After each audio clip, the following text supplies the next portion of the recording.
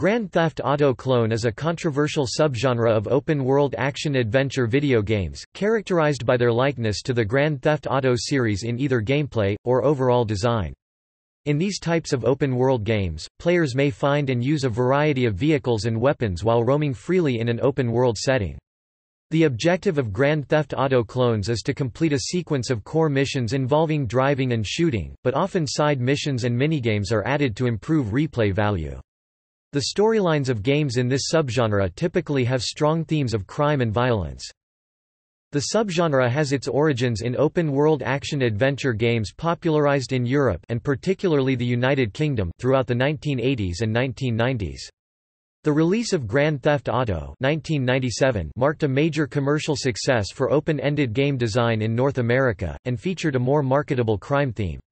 But it was the popularity of its 3D sequel Grand Theft Auto 3 in 2001 that led to the widespread propagation of a more specific set of gameplay conventions consistent with a subgenre. The subgenre now includes many games from different developers all over the world where the player can control wide ranges of vehicles and weapons. The subgenre has evolved with greater levels of environmental detail and more realistic behaviors. As usage of the term clone often has a negative connotation, reviewers have come up with other names for the subgenre.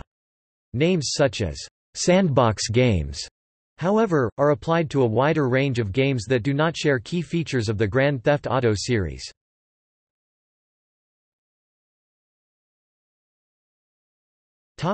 Definition.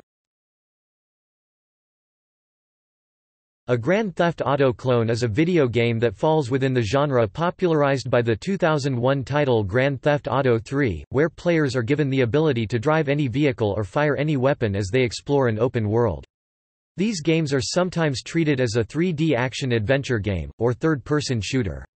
They are noted for frequently bearing strong violent or criminal themes, though exceptions like American McGee Presents, Scrapland have copied its gameplay and structure with a teen rating.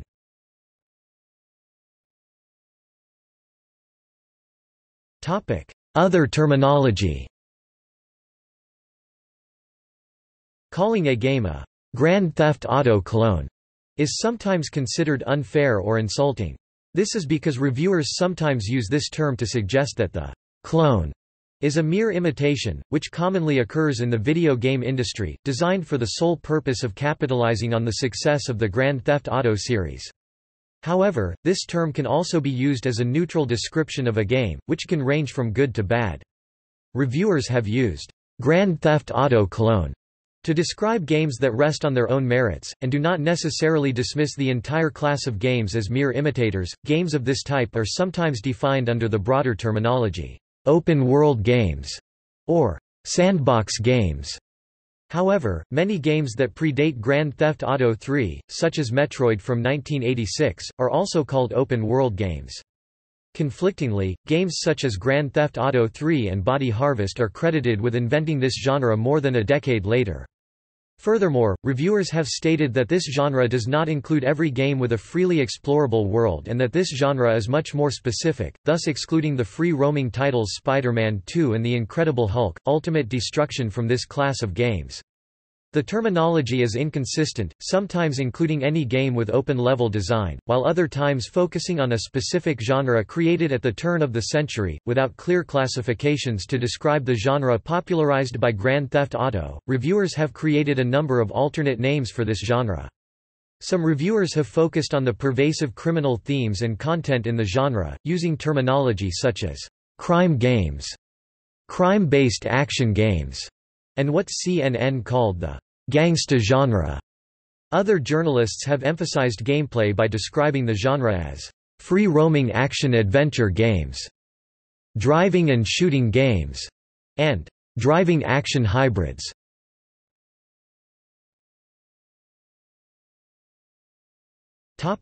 Game design.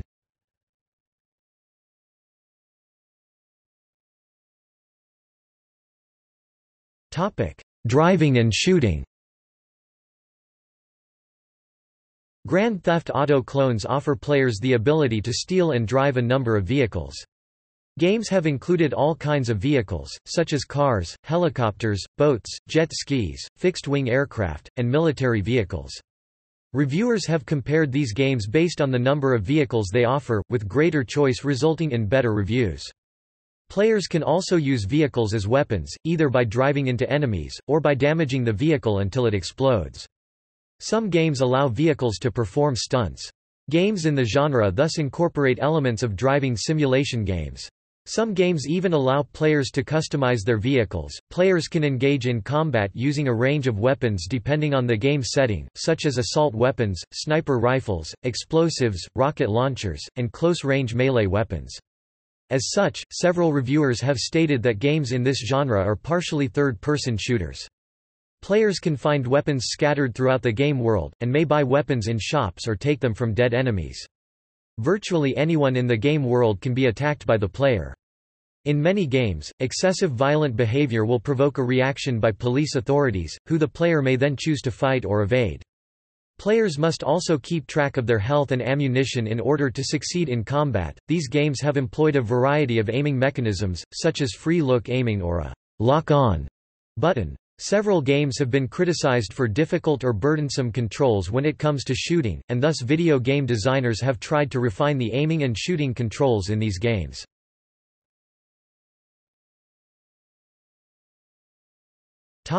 Open world and missions. Grand Theft Auto clones allow players to freely explore the game world, which is typically on the scale of an entire city. Some games base their level design on real-world cities, such as London, New York City, and Los Angeles. Players are usually able to navigate by vehicle or on foot. Some games put greater emphasis on leaping, climbing, and even swimming. Exploring the world is not just necessary to complete objectives, but also to gain valuable items, weapons, and vehicles. Different parts of the game world may be controlled by different enemy factions, who will attempt to stop the player in a variety of ways. However, more recent games in this genre allow players to acquire their own territory. The freedom of navigating a huge game world may be overwhelming or confusing for new players. Game designers have come up with a variety of navigational aids to solve this problem. A mini-map feature is common, while Saints Row and Grand Theft Auto 4 go so far as to offer a GPS service. Games without these navigation tools are sometimes criticized as confusing. The player's freedom to explore may be limited until they complete certain objectives and advance the game plot. Players must visit specific locations and complete specific missions in order to win the game, such as racing, tailing, couriering, robbing, stealing, shooting, assassinating, and driving to specific checkpoints. There may be multiple ways to complete these missions as the game environment is designed to facilitate shortcuts, experimentation, and creative ways to kill enemies. Completing a core mission will unlock further missions and advance the storyline, and if the player fails a mission they will be able to resume the game from before the mission began. In addition, these games usually offer optional side missions, which allow players to gain other rewards. These side missions improve the game's replay value. These games are also known for incorporating numerous minigames into the game world, such as circuit races. Ultimately, this allows the player to follow or ignore the game's storyline as they see fit.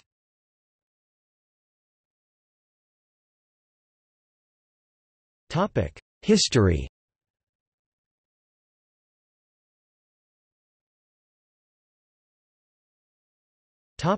Origin. Open-world, 3D action-adventure games existed for years prior to the release of any similar game from the Scottish developer DMA Design. Mercenary 1985 has been described as a major ancestor to the Grand Theft Auto series, because it featured an open world which the player could explore freely. The Terminator, released in 1990, was a free-form, open-world game that set its action in a modern-day city that extended for miles, and included the ability to fire at civilians and steal cars. This game was also among the first American-developed games to feature these elements. Hunter 1991 has been described as the first sandbox game featuring full 3D, third-person graphics, thus making it an important precursor to the Grand Theft Auto series. The game consisted of a large, open world in which there were numerous possibilities to complete different missions. The character could travel on foot, or steal different vehicles such as cars, tanks, or even bicycles, boats, helicopters and hovercrafts. Moreover, Hunter also had many unique features such as day and night lighting, fuel modeling, a log book, aerial observation units, tank traps, land mines and computer-controlled rocket batteries and tracer guns. It was also possible to ride a bicycle, swim, windsurf or even make a parachute jump from a helicopter. DMA Design began pursuing open-world game design with the first Grand Theft Auto, which allowed players to commandeer various automobiles and shoot various weapons within a mission-based structure. Unlike later games in the series, and indeed many earlier influences, the first two GTA games were 2D. In 1998, DMA moved many of these design concepts into a 3D world, with Body Harvest, a Nintendo 64 game developed by DMA Design which eventually became Rockstar North when it was acquired by Rockstar Games. This title featured an open world with nonlinear missions and side quests, as well as the ability to commandeer and drive a variety of vehicles. As such, it has been retroactively called GTA in Space. Despite the fact that most of the game takes place in various settings on Earth, and is credited with making Grand Theft Auto 3 possible. Dan Houser has also cited the 3D Mario and Zelda games on the Nintendo 64 as major influences. Another important influence came from the Driver series, which was created in 1999, with its open city environments and being cited as the first driving game to allow the player to go anywhere in the map. Grand Theft Auto 3 took the gameplay foundation of the first two Grand Theft Auto games and expanded it into a 3D world, and offered an unprecedented variety of minigames and side missions. The title was a much greater commercial success than its direct precursors, and its influence was profound. As such, Grand Theft Auto 3 is credited with popularizing this genre, let alone inventing it. Its release is sometimes treated as a revolutionary event in the history of video games, much like the release of Doom nearly a decade earlier. GamePro called it the most important game of all time, and claimed that every genre was influenced to rethink their conventional level design. IGN similarly praised it as one of the top 10 most influential games of all time. Subsequent games that follow this formula of driving and shooting in a free-roaming level have been called Grand Theft Auto clones. Other critics, however, likened Grand Theft Auto 3 to The Legend of Zelda and Metroid, as well as Shenmue in particular, and noted how GTA 3 had combined elements from previous games and fused them together into a new immersive experience. For instance, radio stations had been implemented earlier in games such as Sega's Outrun (1986) and Maxis Simcopter (1996). Open-ended missions based on operating a taxi cab in a sandbox environment were the basis for Sega's Crazy Taxi (1999). The ability to kill non-player characters dated back to action role-playing games like Hydlide 2 (1985) and Final Fantasy Adventure (1991), and the way in which players run over pedestrians and get chased by police has been compared to Pac-Man 1980. Recent history. Rockstar North developed Grand Theft Auto: Vice City in 2002, which expanded on the open-world concept by letting players explore the interior of more than 60 buildings. The game featured an expanded soundtrack and the voice talent of several Hollywood actors, including Ray Liotta. This set a new standard for the genre, making studio talent a prerequisite for success. Other game developers entered the field that year, with releases such as The Getaway. The Simpsons' Hit and Run in 2003 applied the concept to a cartoon world, while True Crime: Streets of L.A. reversed the Grand Theft Auto formula by putting the player in the role of a police officer. Even the Driver series, which influenced Grand Theft Auto 3, began to follow this formula by combining driving and shooting in Drive-3R. Some reviewers began warning parents of the growing number of games in this genre, due to the violent themes intended for mature audiences. Ultimately, rival developers were unable to match the reception of the Grand Theft Auto series. Rockstar North released Grand Theft Auto: San Andreas in 2004, which featured an open world on the scale of 3 distinct cities. The game also allowed players to customize the player character and vehicles, as well as compete for turf by fighting with rival gangs. The continued success of the Grand Theft Auto series led to successful spin-offs, including Grand Theft Auto: Liberty City Stories in 2005, Grand Theft Auto: Vice City Stories in 2006, and the 2D Grand Theft Auto Advance for the Game Boy Advance handheld game console. A market analysis in early 2006 found that new games in this genre would have more difficulty than new first-person shooters or racing games, and noted that overall revenue for this genre declines during periods without a new Grand Theft Auto game. By 2006, developers were producing fewer games in this space, estimated at half the number seen in 2005.